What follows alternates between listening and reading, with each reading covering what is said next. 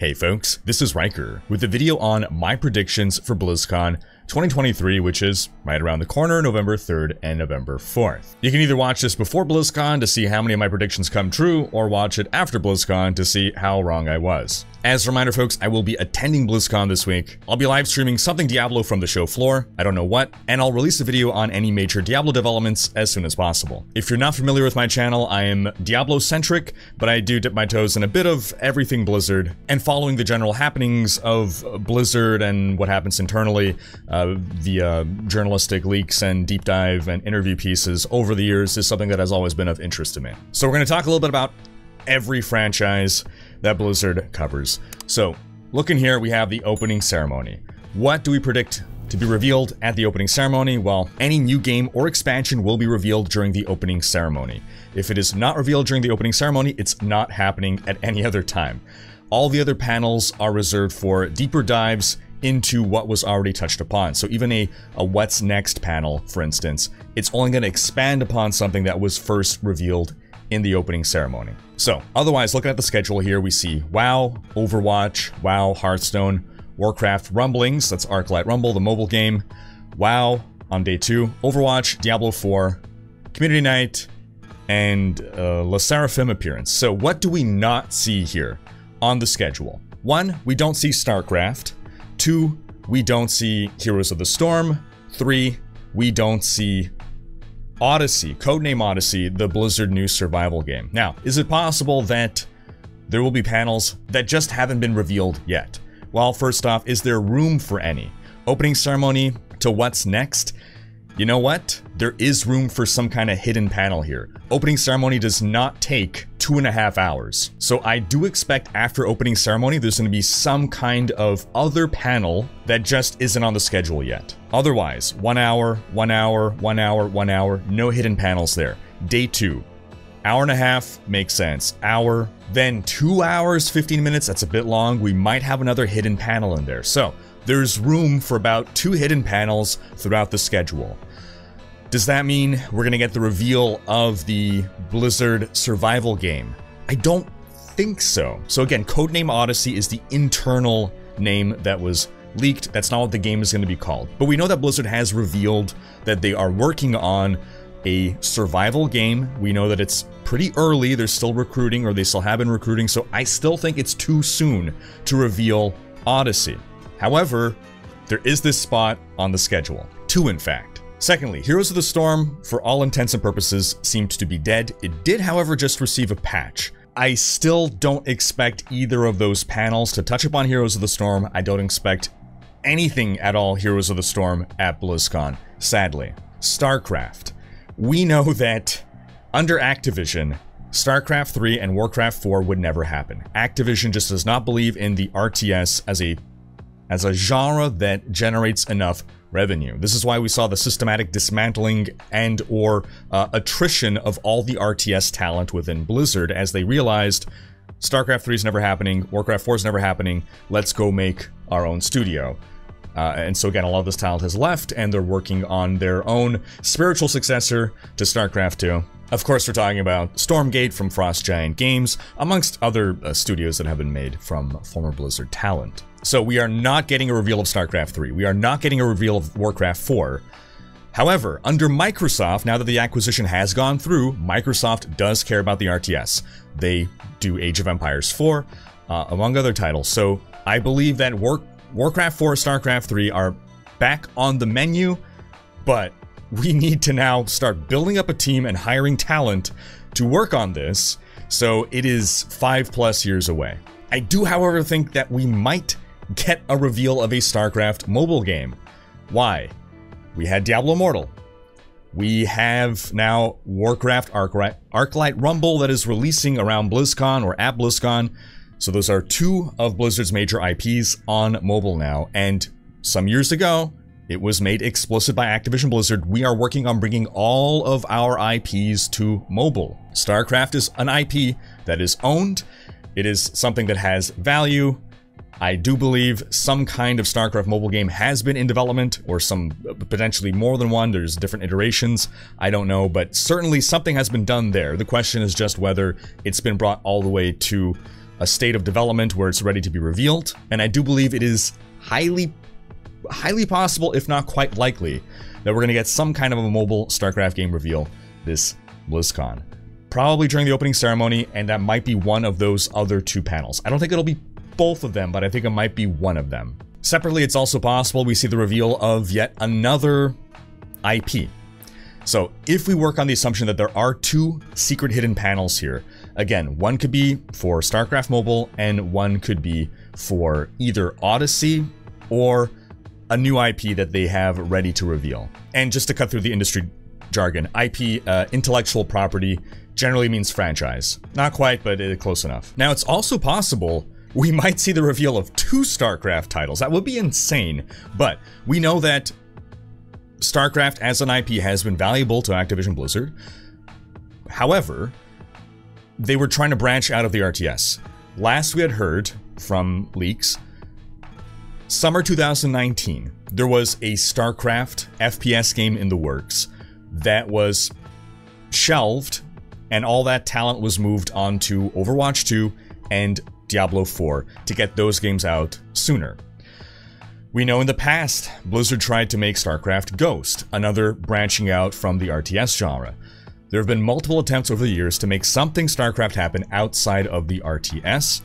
Maybe that StarCraft FPS was rebooted and is in some state where it can be revealed more. I don't think Ghost is on the menu anymore, but I think a revival of the FPS, I think it is possible that Blizzard learned from BlizzCon 2019 and they know we cannot reveal a mobile game without another mainline installment in the franchise. The major issue at BlizzCon 2019 and the Diablo Immortal fiasco was they revealed Diablo 4, they revealed Diablo Immortal without revealing Diablo 4 or even hinting at it.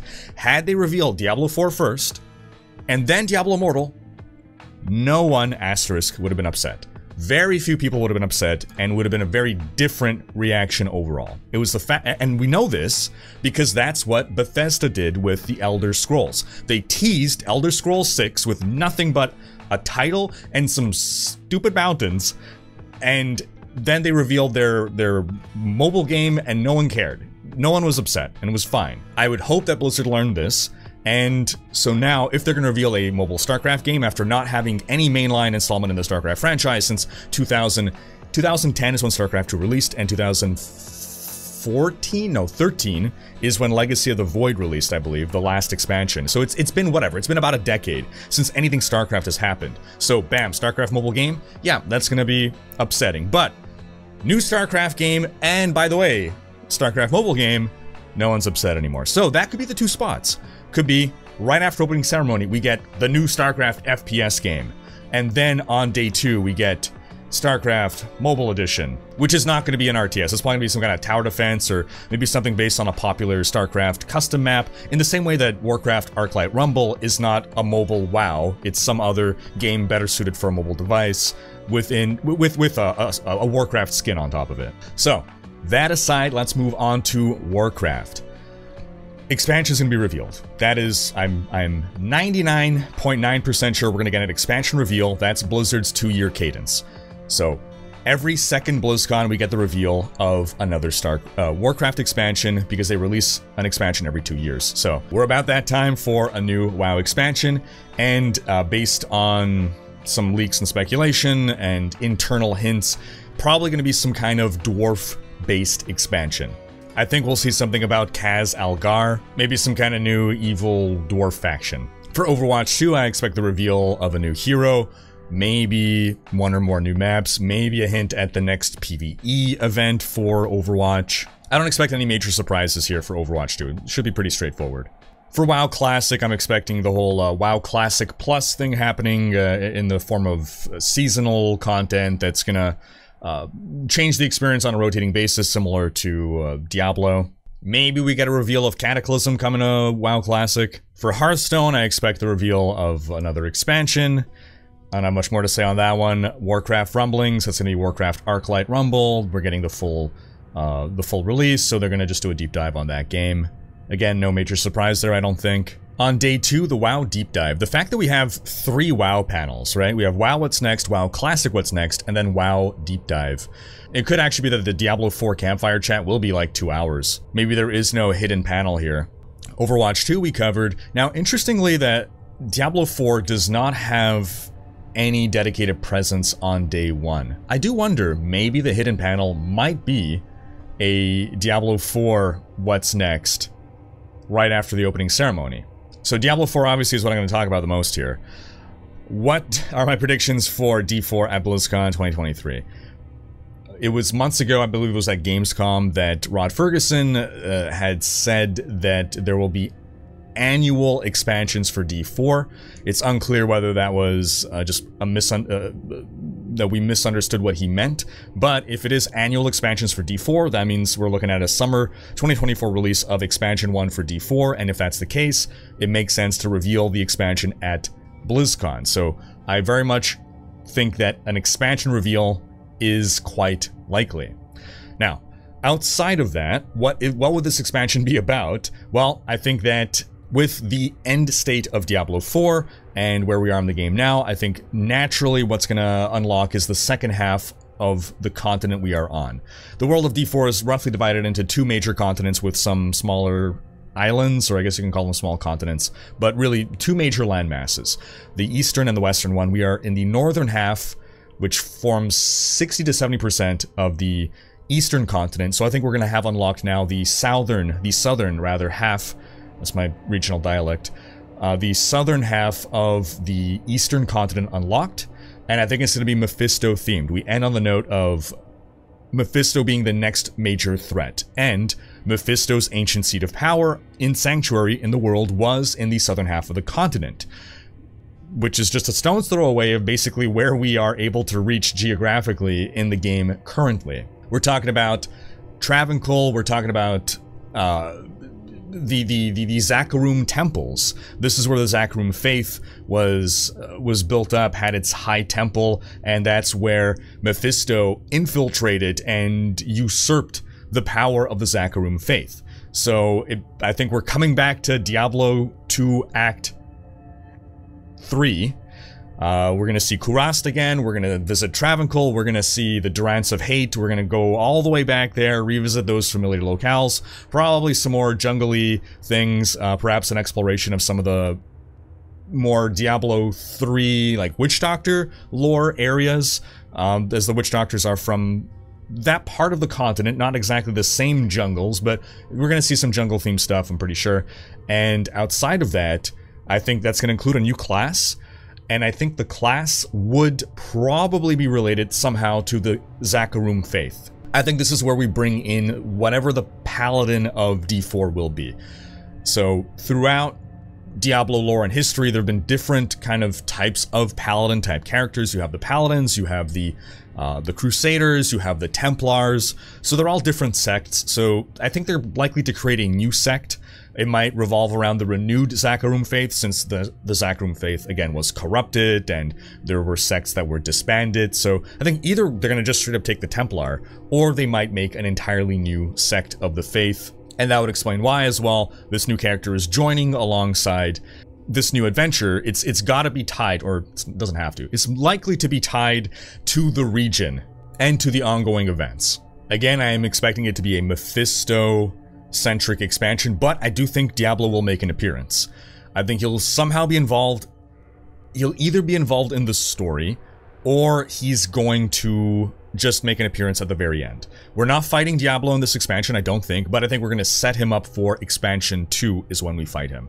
So I think Mephisto is going to be trying to bring him back, likely, and we might get a Pyrrhic ending where we defeat Mephisto, but there always has to be some kind of downer ending in a Diablo game.